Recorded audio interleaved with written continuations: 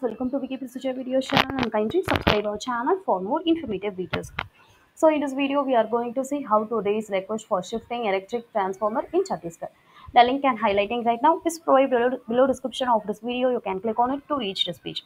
So next, to apply online, please click on this link that we have provided over here. Once you click on this link, it will be directly go to this page. So now on this page, you have to enter your BP number, date of last bill paid, amount of last bill paid, and then click on the submit button. So after clicking on the submit button, on the next page, you have to enter the details, password, requirement of strong password, re-enter password, security question, enter secret answer, first name, last name, mobile number, email ID, date of birth, or captcha code.